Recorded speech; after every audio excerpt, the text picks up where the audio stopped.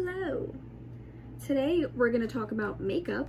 So as the title suggests, today we're talking about makeup that is non-comedogenic. So I'm going to split them into two categories because I'm also going to be talking about another ingredient that you'll be very interested in. The two categories that I'm going to break it down into is daytime and nighttime. These are products that I use regularly. So let's start with primer.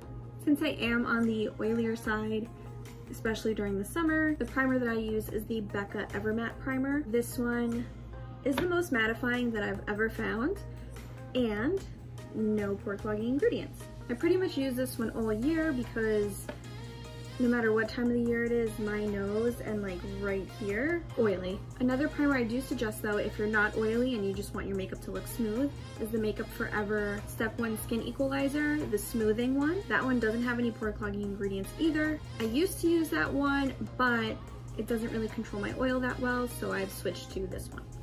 Next I have two foundations. One is the Maybelline Matte and Poreless. This one does not clog your pores either, but I use this one if I know I'm not going to be taking pictures with flash, because this one actually has silica, and silica in whichever product that you find it in, whether it's a concealer, a powder, foundation, if there's silica in the ingredient list, it will flash back. So if I know I'm taking pictures with flash, my other favorite foundation is the Beauty Blender Bounce Foundation. I'm not a huge fan of the packaging, but it's matte, it's transfer proof, it lasts all day long, and it doesn't clog your pores. And just a side note, if you leave any type of makeup on for a long time, you're gonna sweat, your pores are gonna expand, the makeup's gonna get in there.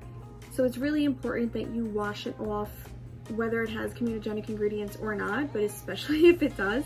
Washing off your makeup at the end of the day is key for clear skin. And again, I don't get flashback with this one because it does not have silica. Next, this one isn't a foundation, it's actually the Cover FX Custom Cover Drops, but I thought I'd mention it because it also doesn't have pore clogging ingredients. This you can use in your foundation, moisturizer. It adds coverage and it adds color. I keep mine in a darker color so that I can use my lighter foundation regardless of the time of year, whether I have a tan or not. Next is concealer. One I have with me, one I don't. The one that I use when I'm not anticipating any flash photography is the e.l.f. Hydrating Camo Concealer. That one is full coverage, no comedogenic ingredients, has a decent shade range, doesn't crease. It's really similar to like the Too Faced Born This Way concealer, but the Born This Way does have silica, so I've switched it out for this one when I'm going all out. And this one is Benefit's Boing Concealer. This one's my new favorite. Same benefits as the e.l.f. and the Born This Way concealer. No comedogenic ingredients, but it's free of silica, so love this one for pictures. And the last one I have here is my setting powder. This one is Laura Mercier's translucent setting powder. No flashback because instead of silica they use talc. I know there's a whole back and forth about having talc in your makeup. I personally will still use this. But again, no flashback, no pore clogging ingredients. And that's it. Those are pretty much the things that I use regularly.